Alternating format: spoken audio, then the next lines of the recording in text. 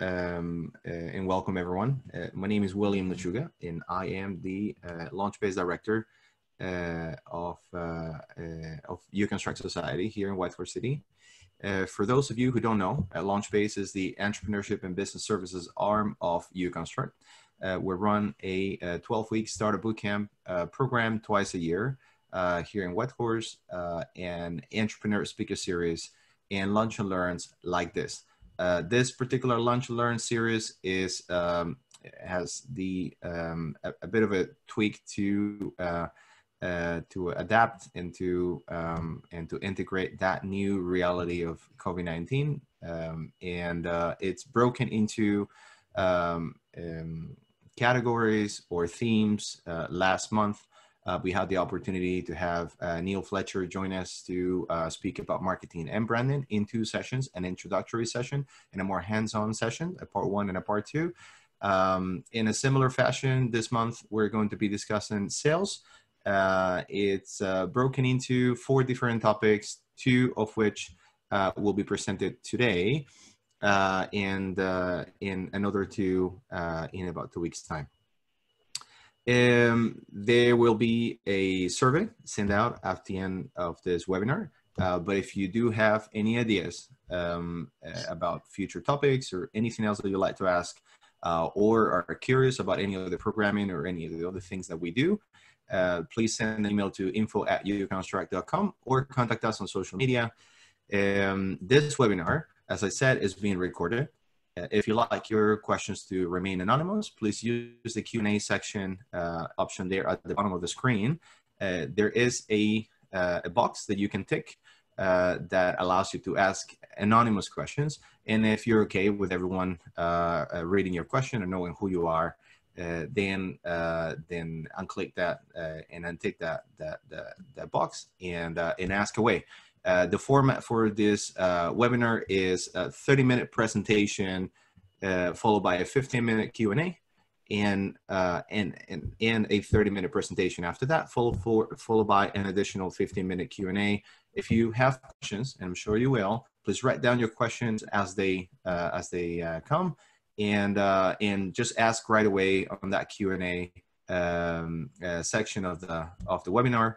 And when the time comes, I will read the question out loud to Steve, and Steve will have the opportunity to answer that question. We only have 15 minutes for each one of the sections, so be brief, but please ask away. We will learn a lot during the Q&A section. So I encourage your questions. Sales and Core Inc. Was founded by Steve Traplin, a former tech CEO, co-founder, and seasoned executive with over 45 years of experience. The past 20 providing high-value consulting services to tech company founders, CEOs, and their sales teams. Steve co-founded, provided overall leadership, and directly managed the team, the sales and marketing efforts for several technology companies where aggressive execution and adherence to sales methodology and process resulted in highly profitable acquisitions and substantial return to stakeholders. Recognizing that many of his fellow technology entrepreneurs, founders, and CEOs lack direct sales experience, Steve founded Sales and Core and helped them better understand and manage this critical function. And in this capacity, as a leader and lover of sales, we invited Steve, who joins us from Ottawa. For more information about Sales and Core, please go to www.salesandcore.com. Steve, welcome. The virtual floor is yours. Thank you very much, William. And welcome to everyone. I'll just get my screen and we'll get underway. First and foremost, I hope everyone on the call is safe and practicing all your social distancing. Still waiting for the screen, William. Just allow me, and there you go. Thank you. Great. Everyone okay with seeing the screen? William, if you can see it, I'm banking on everyone else able to do it. Yes, we do. Well, this is a 100-pound subject, and I'm going to try to stuff it into a 1-pound time bag. So we'll just get underway. And this is a subject that is very near and dear to my heart, because it's the one subject in the corporate mix that, in my opinion, decides the fate of your company and the fate of your vision and your dreams. So I'm going to just get underway, and I think this is a quote that I firmly believe in.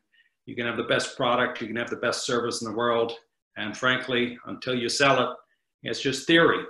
And so I'm a big believer in taking plans that you've no doubt been developing in your boot camp, if you're part of the cohort, or in independent processes, that develop the high-level plan and drop it down now into rubber meeting the road. Now we've got to execute. Now we've got to actually make the sales calls and get out there. And why is this important for entrepreneurs? I thought I would start with this, even though it may be manifestly obvious. First and foremost, trying to get money in terms of financing today, whether from angel investors or VCs or from friends and family, it's hard. And the only other way to get money is to get it through sales. And if you've developed a plan, if you're launching your company, there is nothing that validates that planning as effectively as getting sales. If you ever watch Dragon Den or Shark Tank, that within minutes, they're asking the question, how much have you sold? Because to them, that's the ultimate acid test of all the goodness that you've shared with them, all the market plans, all the Save the Whale campaigns, it ultimately boils down to, have you sold anything? If you can quickly grow your company on the sales front, you get the advantage of becoming a market leader. And when you're a market leader, you get all kinds of advantages bestowed upon you, because the natural selection process of buyers is to look for the safest option. And quite often, they will just default to the leader position. And here's my favorite, and I found this out the hard way. I've had companies that were virtually bankrupt at the time that I started them, and I've had other companies that were shoveling money into the bank. And I got to tell you, I like the second one better, because everything about managing a company gets easier when you've got good cash flow. But my favorite reason, and perhaps the one that I want to project upon this group, is if you've got a vision, if you've got a dream, you've got something in your mind that you want to develop as a co-founder or a CEO or an entrepreneur, there is nothing going to make that happen and pay back your investors if you've had to borrow money, and to give yourself an opportunity to change your life dramatically than getting out and making some sales. But let's just address the elephant in the room when it comes to sales, and that's COVID-19. March, the lockdown, the continued onslaught of businesses, suffering, collapsing. This is very, very real. And to the extent that I can, in the short time that we have, I'm going to try to fold some of that in. And here's, again, one of my favorite expressions. We all had plans back in March, and then those plans got completely slapped. And to what degree depends on the markets you're in, depends on the industry that you're in. For some people, it was a complete shutdown. For other people, I've got clients who are in incredibly strong upgrowth, because this just happened to play into some of the technologies that they had for supporting the shelter at home. And I'm an optimist, and I think all entrepreneurs are optimists, otherwise you're in the wrong business. And there's no question, despite the COVID-19 impact, people are still buying and people are still selling. And one of the distinct advantages, if you're selling products or services nowadays, is the buyers are on the same footing as you are. They're also trying to adjust. They're also trying to figure out what the strategy is. And I've had lots of people ask me, is it immoral? Is it proper to go out and try to sell under these conditions? And I say, absolutely get out and sell, especially if you've got something that can help them manage this uncertainty. Get out there and sell them. You owe that to them. But it takes a lot more than an upbeat attitude, and that's what we're going to start looking into. Good selling starts with your marketing plan. And this is why I think it's a great segue, from what William was talking about in terms of the boot camp and the progression, is that the marketing was the previous subject. And, marketing success is built around what's termed the customer theory. What do you know about the customer? What do you understand about the customer's buying habits and practices and behavior? And the one thing that COVID-19 has done is it's completely upset that apple cart. What you thought you knew before, even as recently as March and April, that plan needs to be reassessed because you may not have the correct assumptions anymore for bringing your product or service out to the marketplace. And you have to continually reassess. There's something in marketing that's called the history effect, which is the effect of a variable over time. And the variable in this case is COVID-19. I'm sure you can vividly recall when the lockdown started, news was coming at you hourly. It wasn't monthly or quarterly, it was hourly. And so whatever plans that you're putting in place and you're revising, they've got to be revised on a regular basis because good selling is just good marketing, well executed. Right? So it all starts with that marketing plan. And if you've done the traditional target market segmentation, where you're looking for the ideal customer and then a peripheral group of customers that are reasonably close to your sweet spot, and then perhaps some customers that you will sell opportunistically. After COVID-19 hit, you might need to revisit that market segmentation and apply what I call a crisis segmentation layer, which is look at the businesses and the markets and the sectors and the countries that you were marketing and selling to and ask yourself, are they thriving? Are they surviving? Or are they victims of COVID-19? If you were selling tablecloths to restaurants, you were probably going to have a pretty tough go of it. But there are businesses that are thriving and businesses that are just holding on. Anything that you knew before the crisis, you need to reassess and determine if those marketing assumptions are still valid. Otherwise, you're setting your sales engines off on the wrong destination. So let's jump into that first session now that we've set the table with the COVID-19 impact at a very high level. What I'm going to talk about here very quickly is just what is in a sales plan. Now, for some of you, this may be very, very straightforward. For others, it may be very new. I want to talk about what makes selling so hard in the first place. And why don't we just simply go out and sell? And I'm going to reveal a little bit of the seller and buyer personas. And some of the information that I'm talking about here today is going to set up some of the future sessions that are coming as well. I want to share with you the experiences that I've had with successful salespeople. What do successful salespeople do, both in planning and execution, that makes them consistently exceed their targets? And then we'll look at some of the ways in which sales can be managed and measured on the way. So, simplistically, what's in a sales plan? Well, if this was your business and marketing plan, this is your sales plan. This is a breakdown in detail of all the programs, sales related, they're going to help you execute on the grand scheme. And that means when you're putting your sales plan together, you must make sure that it's connected directly to whatever your marketing objectives were, whatever your key business plan. Everyone has a business plan that has revenue goals, compounded annual growth goals, profitability and sales mix goals. Those have to now be carried down to the next level. It's no different than a budgeting process where you have a high level department budget and now you have to break it down into the individual line items. Sales is no different. In fact, sales planning is pretty straightforward. You just take the high level plan, break it into all the little plans.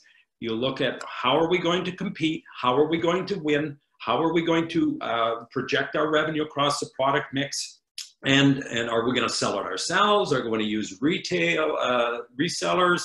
And then how are we going to make the calls?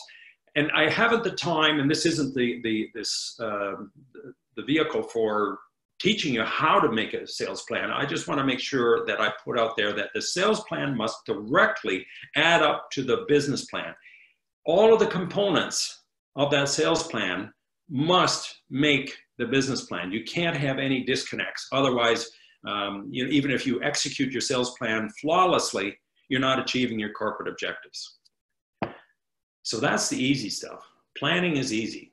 Doing is the hard stuff, right? The hard stuff is not in the knowing, it's in the doing. So I can put together a plan, but what is it that makes selling so hard? Well, very few products or services I've ever run into, and I've done a broad range of them, are actual game changers that you hear it once and you go, oh my God, I have to have it. Very few products are game changers. And very few, despite what we feel as entrepreneurs, very few of them just go out and sell themselves. You have to go and sell them. And what we think is valuable and what we think makes our product and service really awesome isn't always obvious to the buyer. And the real reason, and I'm going to work on this as the series unfolds, the real reasons customers buy has a very, very small footprint in what your product actually is. It's much more into some factors that are completely overlooked in a lot of sales pitches and a lot of sales plans.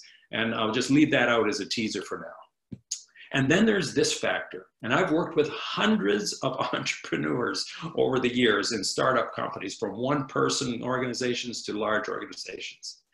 There's this fear.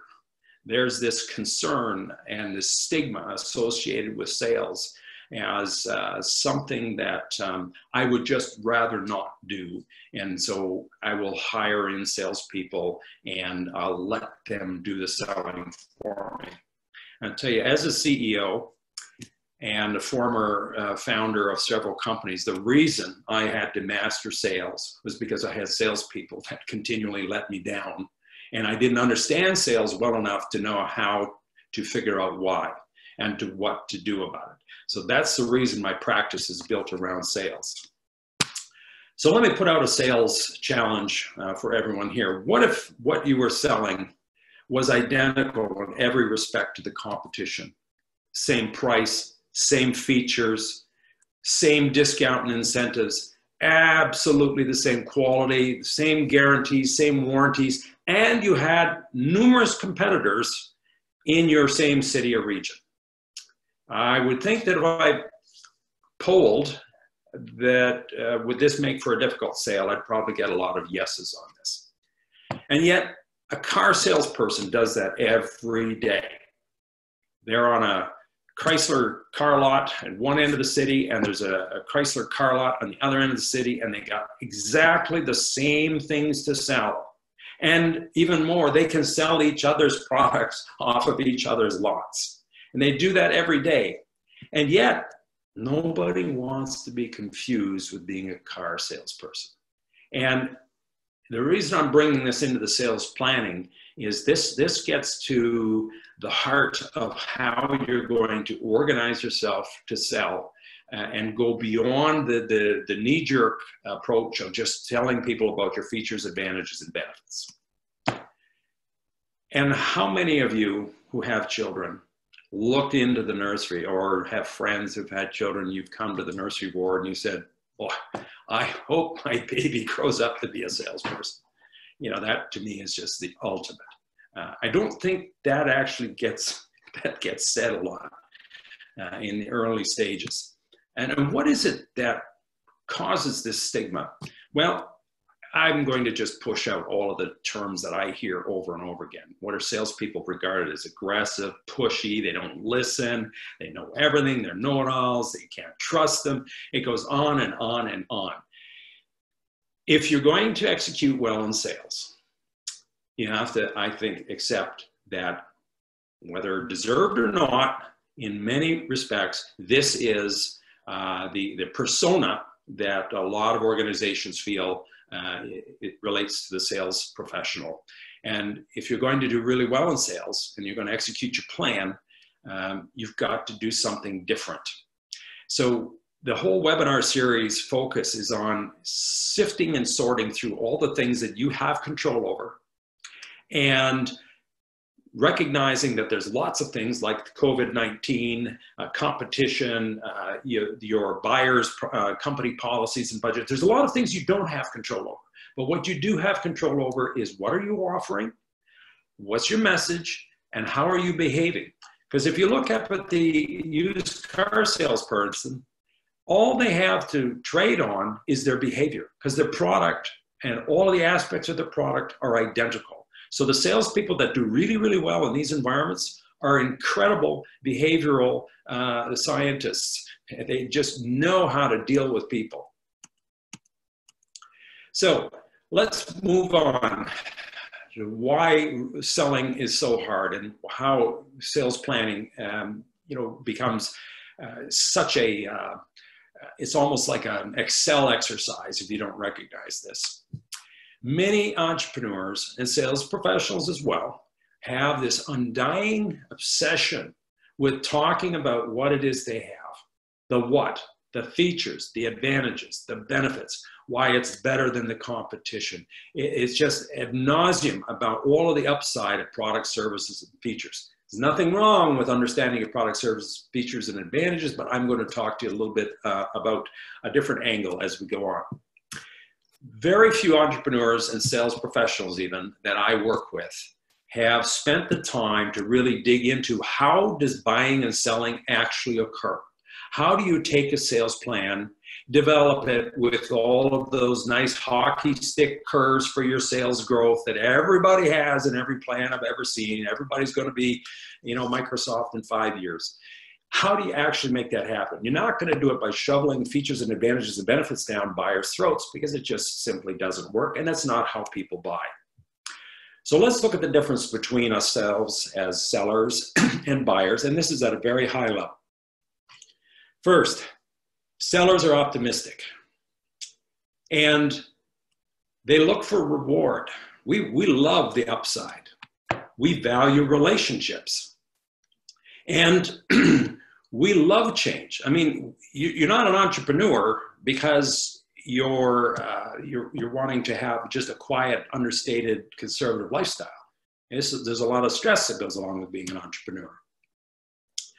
We also believe our own facts, particularly if you've hired a salesperson. They rarely will challenge you on your product capabilities or your service capabilities. And there's this, a lot of sales training focuses on the features, advantages, and benefits. And we love to talk about it, show it, demonstrate it. We just love that aspect because we're so proud of what it is that we've developed. We look at the buyers, they're naturally suspicious individuals, and they're risk adverse. They don't believe everything that we say. They're always looking at, well, what's in it for me? How does this affect me? How does this benefit me? And for the most part, buyers would just prefer to continue doing what they're doing today. Change isn't something that they welcome. And no matter how well we pitch whatever it is that we're selling, most buyers will want to validate that and double check it because of some of those stigmas that I was sharing with you earlier. And buyers will decide to move or not to move ahead on a product, not because of features, not because of savings, but there's some emotional trigger that occurs there, which again, I will talk about when we get to the session on risk mitigation and on how to pitch the product, particularly pitching it in a COVID-19 environment when emotions are running extremely high. But buyers also like to touch it, poke it, test it, try it all out. And that's why there's almost like this common ground between buyers and sellers, where if I go in and I analyze what's happening with sales and why are sales not moving ahead, almost invariably I see they're all just talking about the product, but nobody's selling and nobody's trying to make a connection with people to move it ahead. So in short, we have a half full view of the world. Buyer has a half empty view of the world. And that means when we go into a meeting, we can have completely different dynamics on the agenda, whereas we want them to buy. Their agenda, the unspoken agenda, is to make sure they get all the information that they can, but they don't want to commit to anything. We're going in with our motivating factor being, whoa, this is an awesome sale. They're looking at it at the same time saying, I don't have the budget for this. And then we have different pressures. If this is a really critical sale to make your payroll or to make your sales goals, that sets up a different behavior and a different way that you interact. And the buyer at the same time is starting to look, they're starting to feel some anxiety and they're starting to back off saying there's some extra work for me. Anyone who thinks that the sale is related to the product is missing a very significant ingredient. So the habits of successful people, well, you must live through the lens and the experience of your customer. View your customer's success as your own. What you do, what your company does, what your product does aren't important as compared to how will the customer benefit as a result of working with you. Active listening. We've got 2 ears and 1 mouth for a reason. We got to listen twice as much as we speak.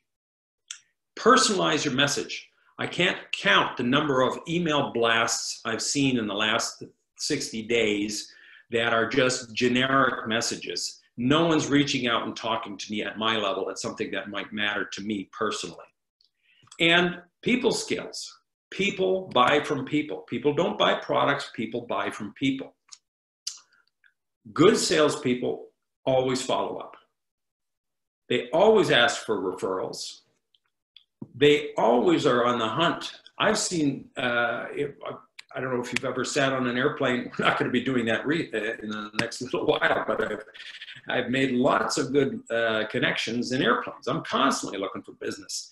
I prepare. I rarely, if ever, wing anything.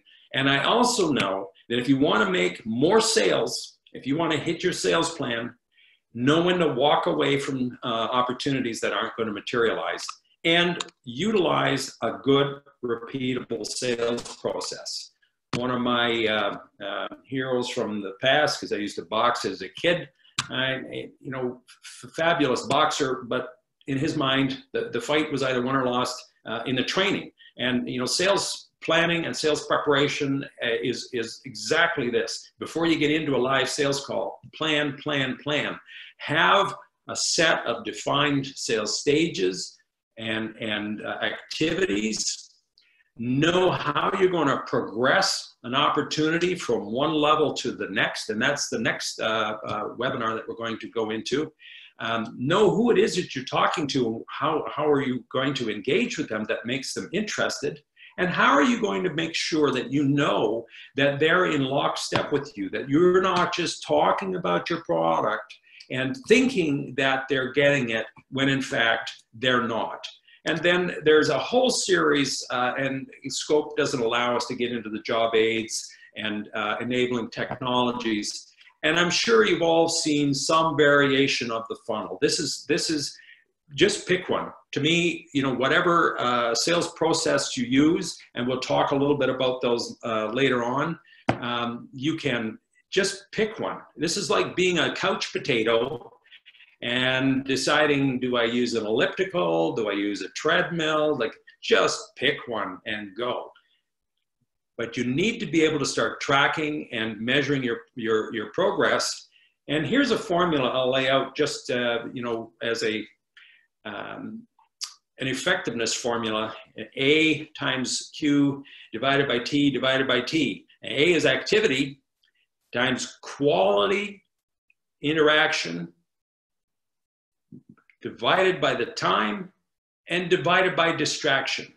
If you want to take your sales plan out of the upper stratosphere and bring it down to earth, you constantly look for ways to adjust these percentages. Right now, statistically, based on thousands and thousands of surveys, only 1/3 of the entire sales effort is actually spent in selling.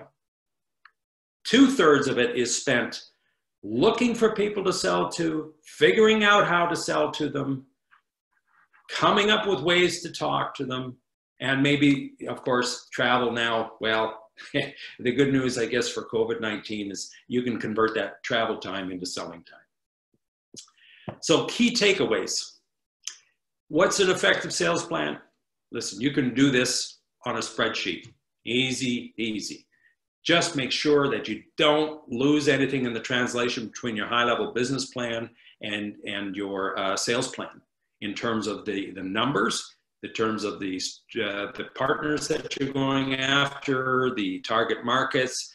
And this is what sets the goalposts out for your sales team. And if you're a one-man or one-person operation, you're it. You're the sales team. If you've got a team, then you need to set some guidelines. And the most critical element in breaking down your marketing plan into a sales plan is make it goals driven. Have a series of meaningful key performance indicators that will measure effectively your process as you go along.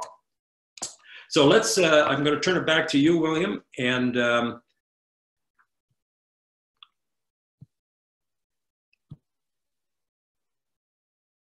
your audio is off, I think, William.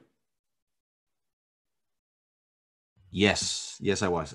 Thank you, Steve. So I was sending just a quick reminder here. If you have any questions, we have a Q&A option here at the bottom of the screen for you to ask your questions.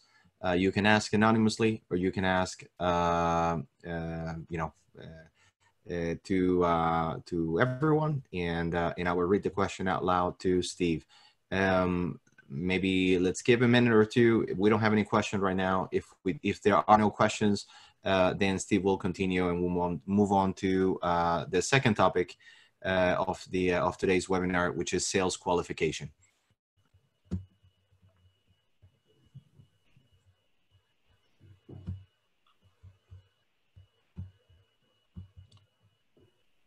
Okay, so we have an anonymous question.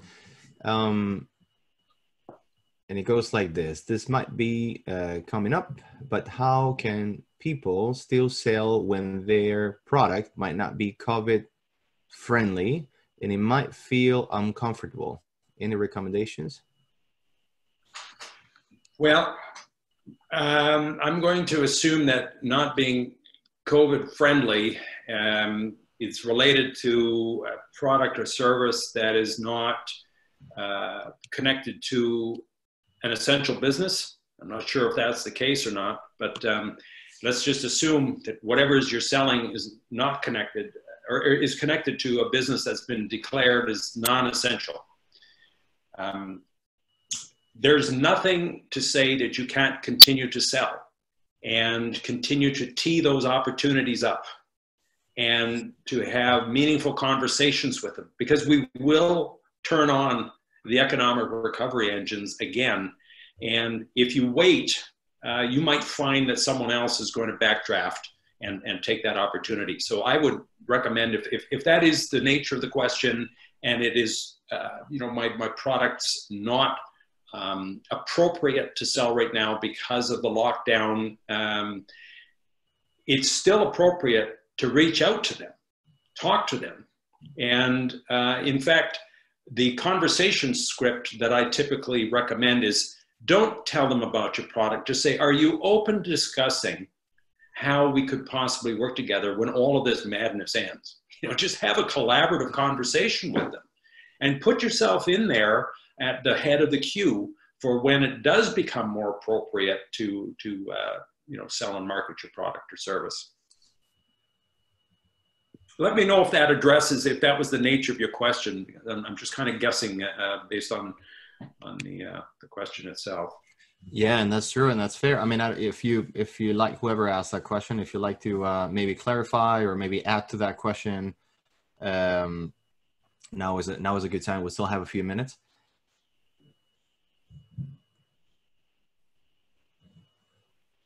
Okay, I see. Okay, that was great. Perfect. Thank you. Okay, so it seems there are no more questions. We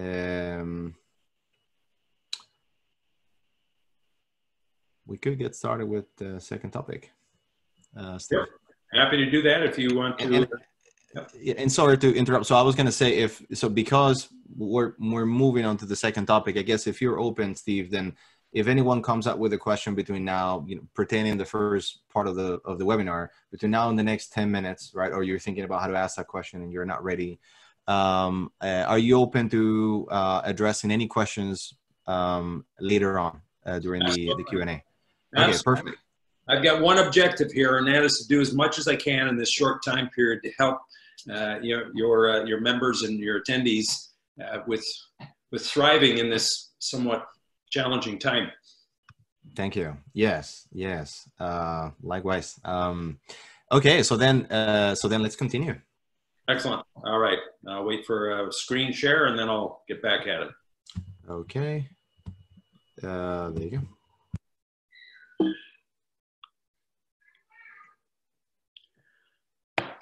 All right, sales qualification.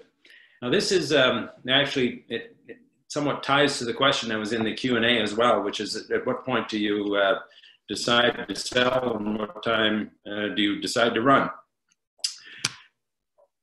I thought this might be appropriate considering the Yukon Gold theory thing. You know, I watch that all the time. You know, anybody can lay an egg in a sales plan. We're looking for the golden egg here. Where are the opportunities?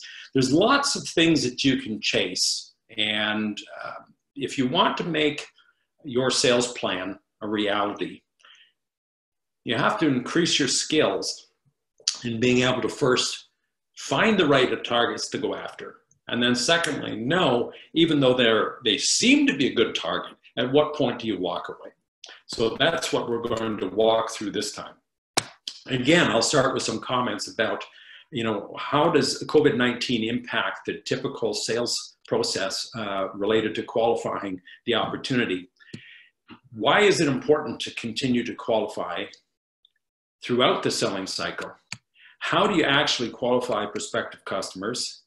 And I'm going to share with you some of the most common qualification frameworks out there. And I'll walk you through an example of one which can be easily modified to match whatever product or service that you're selling. And so let's start with, again, the COVID-19 impact. This is a concept that's referred to as the tiger in the tent, right? So all of a sudden, COVID-19 just upsets the apple cart. And the way that your prospective customers, even companies that you were chasing and maybe you were having good sales conversations with before, when the crisis hits, response is usually one of four approaches here. Either you got companies that are just said, that's it, I don't care, COVID-19 or not, I'm coming out and swinging. This is called, you know, the fight or flight syndrome. Then you've got organizations where you may call them and you'll say, hey, look, we were really getting along well in this conversation before COVID-19. And you'll hear terms like, oh, well, we're hunkering down. I can't count the number of times I've heard that term. We're hunkering down. So everybody's taking their P&L and they're slicing every single expense line and they're just running for cover. And then there's organizations that just simply don't have a plan. They're just trying to continue and hope is their strategy. And then there's a fourth one, which is the denial or the fawn process, which is, you know, you're going to try valiantly to convince yourself that this is actually not going to impact your business, right? That's the denial. And anybody that you're selling to is going to have one or all of these as part of their mix. Depends on their organization, depends on their culture. So if we look at before COVID-19, one of the things I always suggest to people is a high-level acid test as to whether or not you're selling to people who are going to buy, is figure out is what they're trying to do. Is this an irritation to them? Is it a problem? Or is it something really critical? Because an irritation might kick off a little bit of a research project. A problem might kick off, maybe they're going to look at a few things. But usually, unless it's a critical issue, they're not going to take action. So that was before COVID-19. Now let's look at it. My suggestion is if you had a lot of opportunities that you were trying to sell and close, look at them again through the same lens of critical, problem, irritation, and realize that for most organizations, if you hear them talking about, oh, geez, we're just hunkering down, unless this was a hair and fire problem, you know, I would just drop them from my sales conversations right now.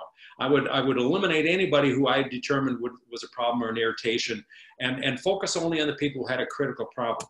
The challenge, however, is that this whole pyramid could be turned up on its head too, because the people that you might have been selling to before who had a critical business issue were in a target market that is now considered non-essential. And so all of a sudden they're off the table. But there might be someone who before was just looking at whatever you had to sell them as I'm mildly interested. And now all of a sudden it's become quite critical.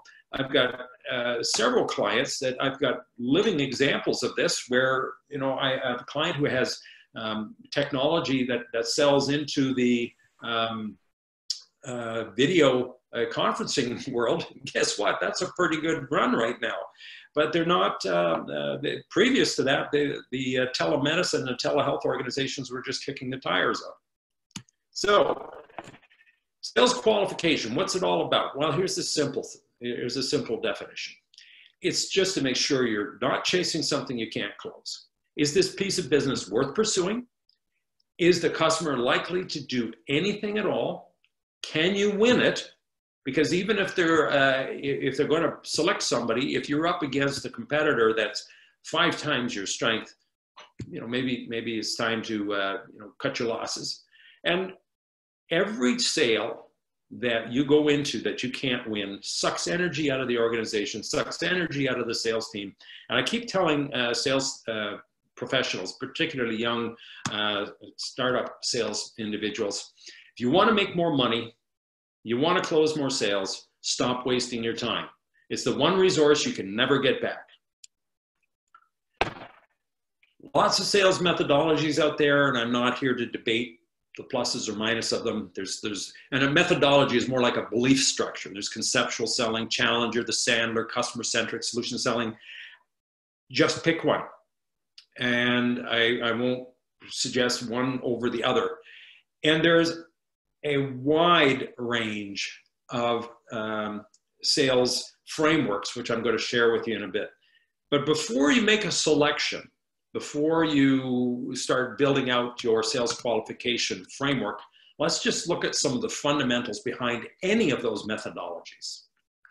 First, if you can't uncover a reasonable pain or an acute pain, there's not likely going to be the impetus to make a sale, because people don't volunteer for change and they don't volunteer for doing extra work. So unless it's a business issue or it's something of personal value to them, it's a tough uphill climb. If you can't create an emotional attachment, and I'm going to spend much more time on this in the subsequent session, if you can't get them to care about it, well, it's not going to happen either. So you could have a perfect product, perfect fit, no buyer. I use as an example, I owned a health club, and I could have somebody walk in who was 40 or 50 pounds overweight, high blood pressure, and I could tell them in absolute detail how I could help them. But if they weren't motivated, they just turned around, thanked me for my time, and out they went. No desire, no buyer. Stop talking about your product. Diagnose before you prescribe. Ask people questions. This is an entire methodology behind this. And again, scope doesn't allow us to get into that in detail. If you're selling something that requires more than one person to get involved, and especially if you're selling to something that requires a manager to approve something, you have to figure out what does each of those individuals get out of this at their level. Pain flows throughout in the whole organization. And the solution, you know, I've often told, particularly for software companies, I like to refer to their stuff as solutions. I say the only person who can say something is a solution is the customer. You have software. They decide if it's a solution. It's that simple. And you have to try to bridge the gap. There's a huge element of the person-to-person factor in selling. An enormous amount of it. And a lot of salespeople right now are struggling, especially salespeople who were in-person salespeople that were used to going out and doing the one-to-ones and doing the meetings and the lunches and the golf dates and all this. They are suffering substantially from having to do remote selling. Even though they've got visual like we have with Zoom, it's a lot different than being there in person. Power buys from power is another principle that is, again, these are all inherent in any of the sales qualification frameworks or books that you'll read out there. You have to get in front of the power person. You have to get in front of the person that makes the decision. And when you do, you have to demonstrate that you're in a position of authority as well so that you can get this deal done and stop wasting time. If you're in a competitive situation, we can't bash the competition. We have to first say, well, like Cisco, we also do this. Or like this service, we also do that. However, how do you see yourself doing this? Because that was something that you shared with me that you weren't able to accomplish. And so you make yourself equal, you don't bash the competition, and then you rise above it by basically re-architecting their vision of what they need in order to solve their problem. And here's the big one. Man, oh man, oh man. If you want to make your sales numbers, whether you be a salesperson or whether you be the CEO or the entrepreneur or whatever, if you want to make your numbers, stop selling to people who can't buy.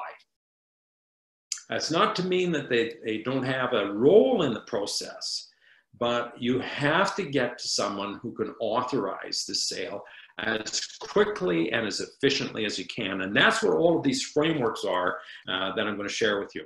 So there's a whole series of frameworks out there, and I tell you, it is alphabet soup. And you know, if you're having trouble with sleeping at night and you want a cure, I highly recommend going out and buying all these books. You can read them ad nauseum.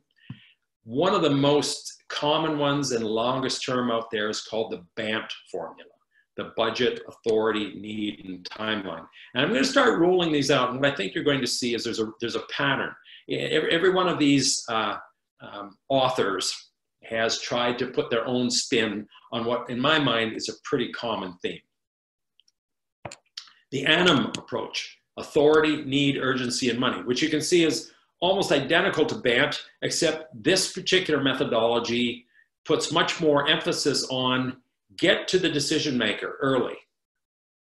Whereas BANT is all about, I'm not going to sell them unless they tell me they have a budget. Which, by the way, again, if I were in a live class, I would be asking, how many people do you think actually budget for what it is that you have available?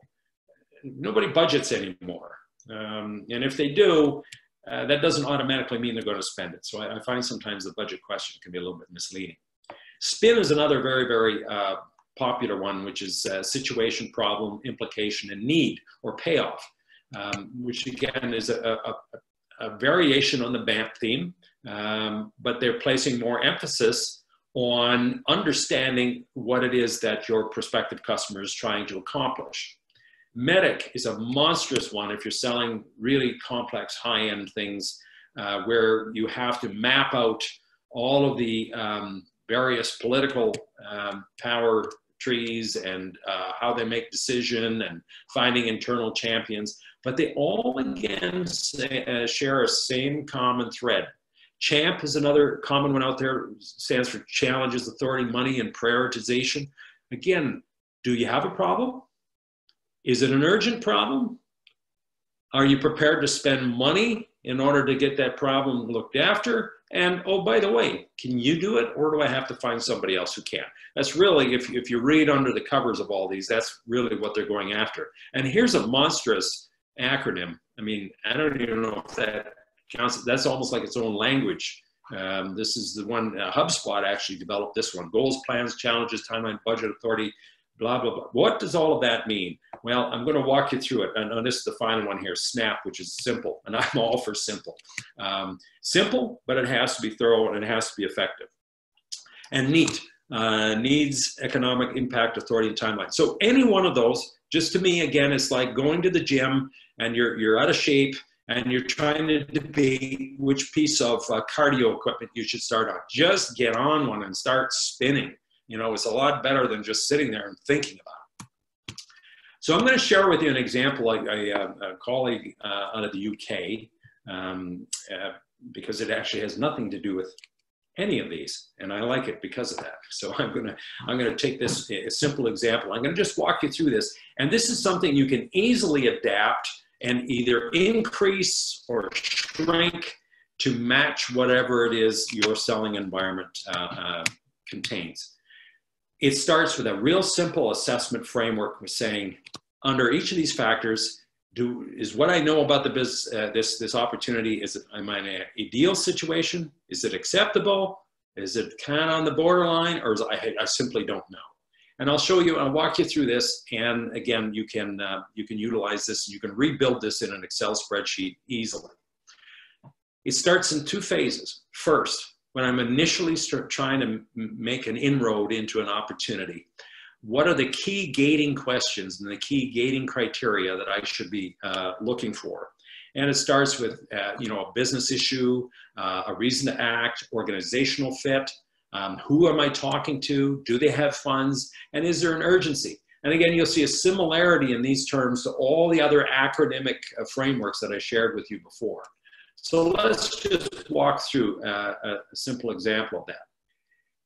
On the factor of business issue, you just ask the question, is this critical based on what you know?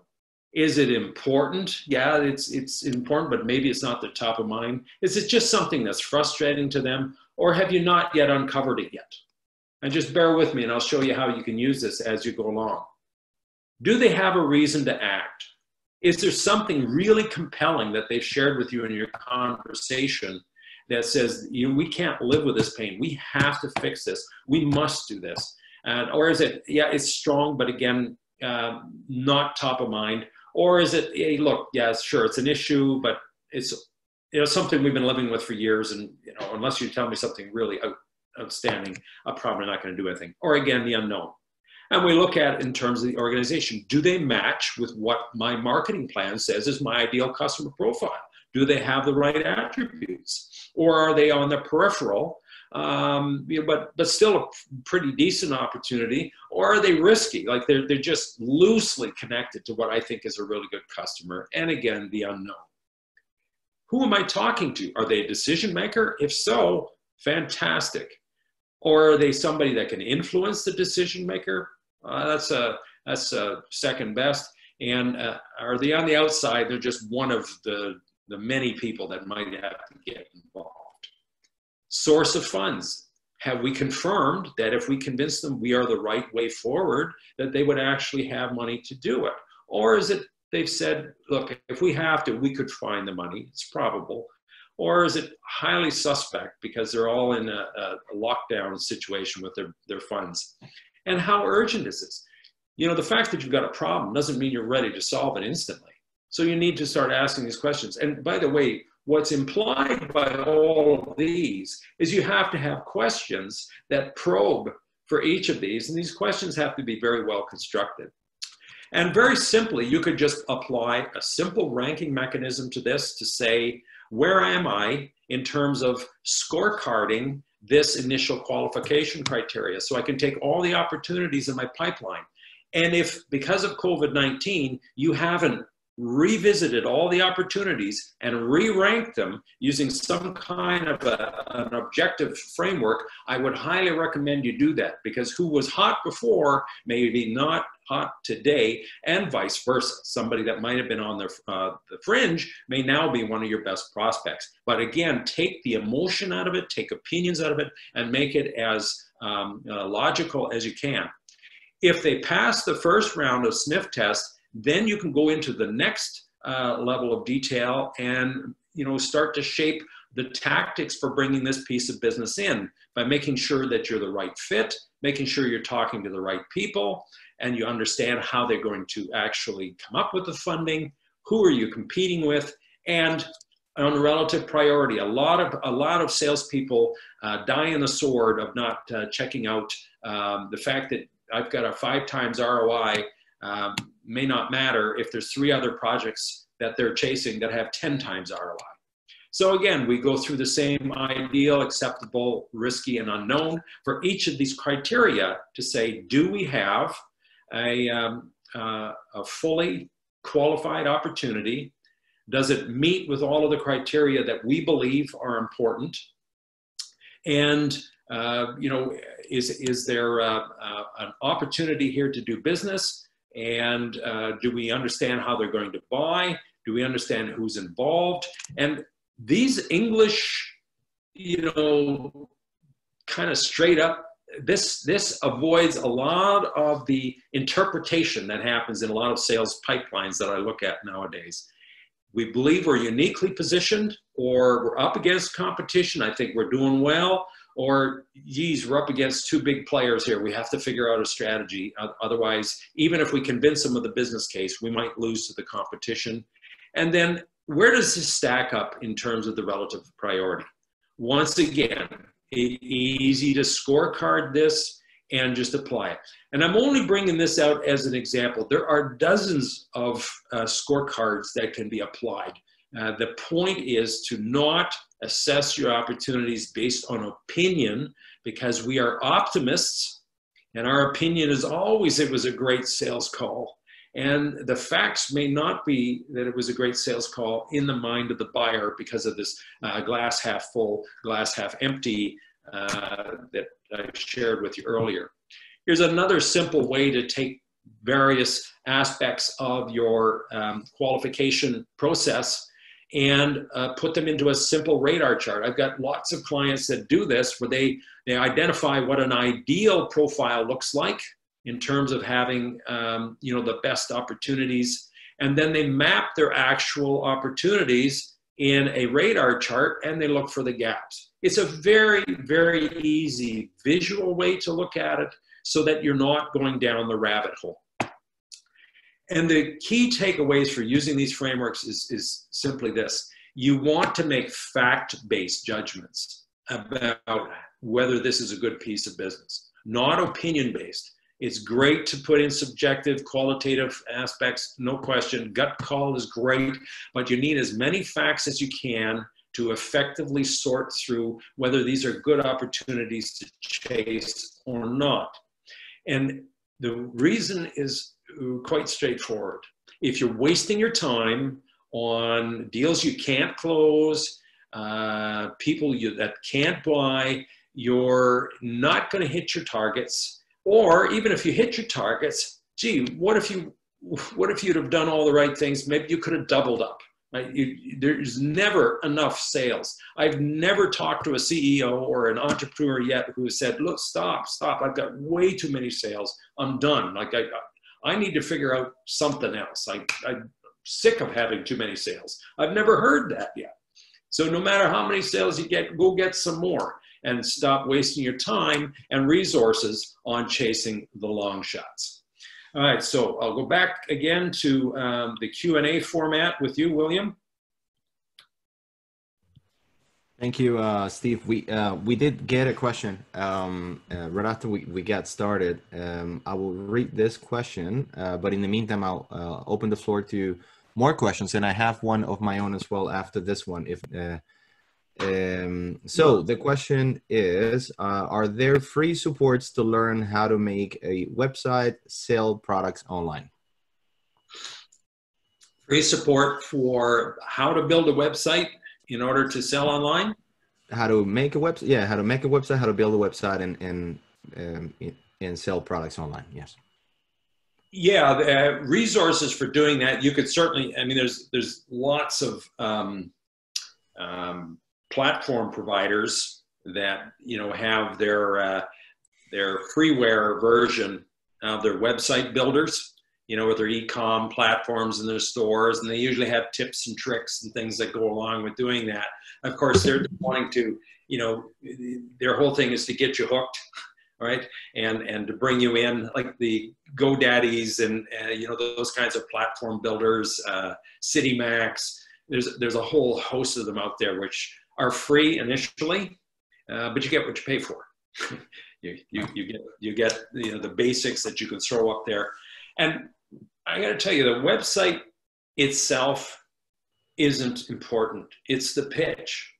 And I've seen really effective websites that are really visually ugly because they're just text, because somebody didn't have the money to have a big fancy website put up. But the content and the message was so compelling that people immediately saw the call to action and went to the shopping cart. So I wouldn't focus too much on the website design as I would on what's the message. But there's definitely freebies out there. Thank you. And if you, so whoever asked that question anonymously, if you have any other question or would like to add to that question, please do so. So my question is, I wonder if COVID-19 extended by default the sales cycle of products that even are selling well. Is that sales cycle being extended? What to watch for if you see that happening? And is, again, also by default, that means that the lifetime value of your customer is being shortened. Yeah, it's a very, that's a depends question, right? But in a general sense, if the organizational approach to the crisis is the flight and the freeze, then the sales cycle is going to extend. If they're in a fight mode and you can quickly convince them that you can help them fight their way through, the sales cycle will contract and it'll decrease. And the one thing I'm noticing from people who are on inside sales calls, just banging the phones, trying to get first appointments, before they were being ignored almost wholeheartedly. Now they're getting appointments, especially if they've got a message that says, why us, why now? So if your offering isn't directly beneficial to helping them navigate this challenging time, you're going to see a delay. They're going to put you into the optional bin. Because right now it's going to be very, very mission critical stuff that gets the quick approval. But on the flip side, as I say, I've seen sales cycles that were, opportunities that were 6 or 8 months already in the sales cycle, just all of a sudden they closed because they said, this is no longer optional. We have to have this. So it depends on your market, depends on the industries you're selling to. And this, again, why you have to go back to your market segmentation and just assume all of those things need to be reevaluated, because there might be a hidden gem of a market or a subsegment of a market that where all of a sudden you now become that cup of water for somebody's hair is on fire. No offense, when,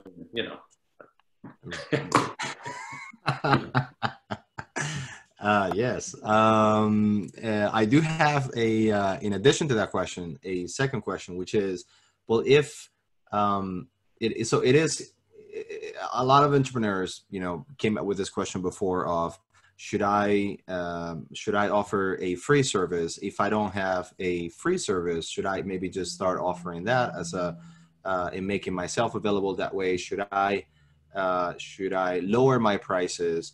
And in addition to that, so that will be my addition to that question is, should I, if I'm not offering installment payments,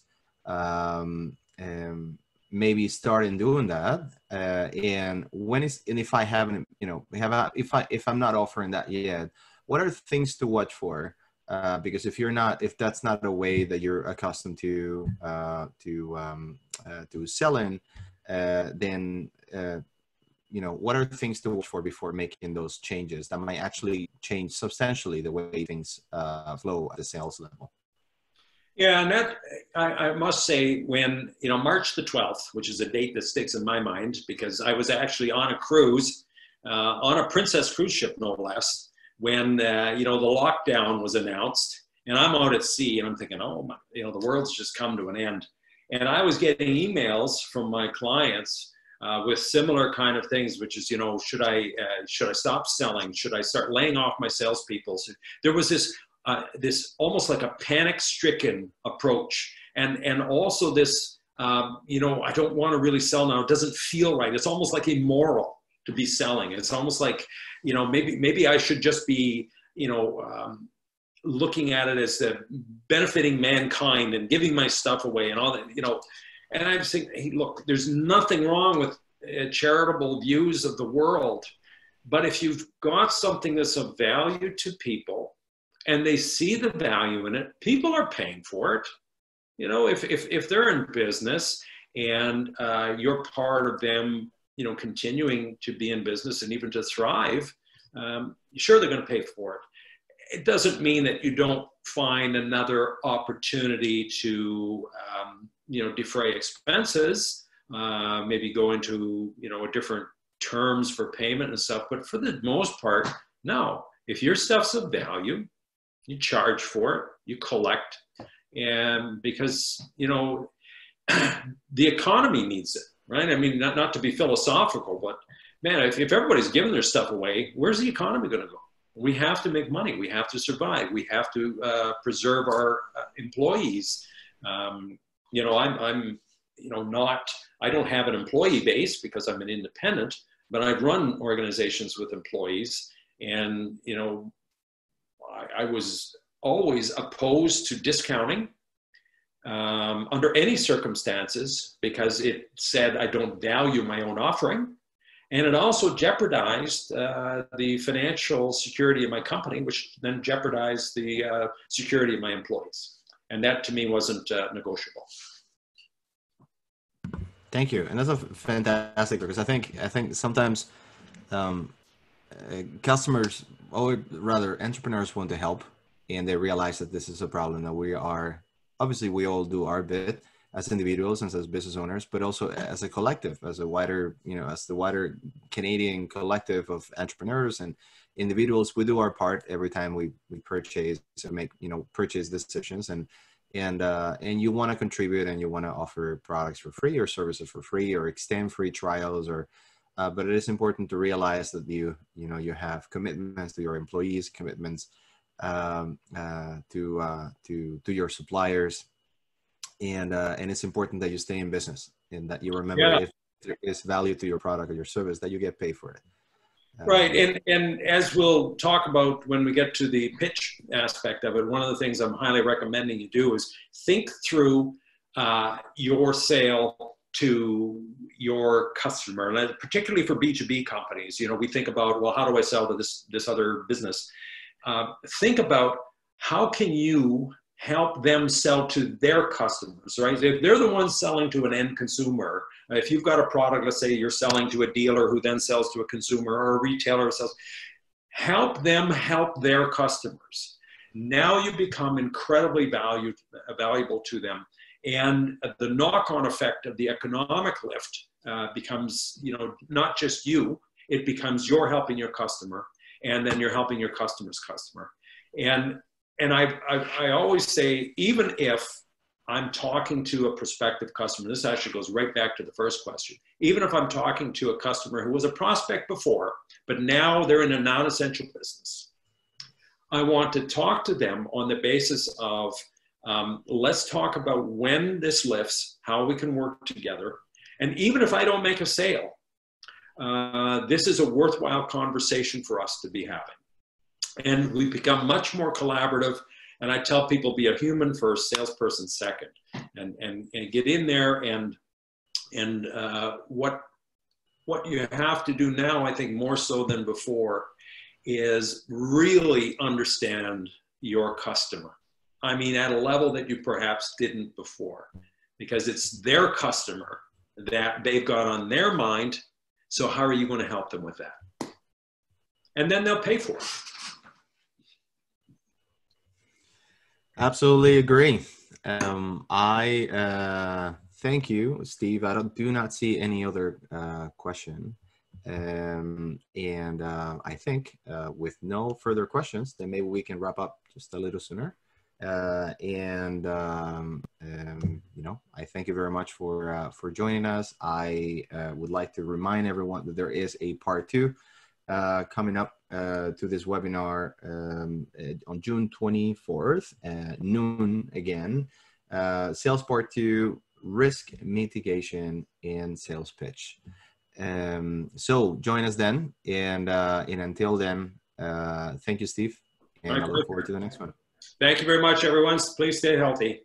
We'll talk to you soon. Bye-bye. Thank you. Bye.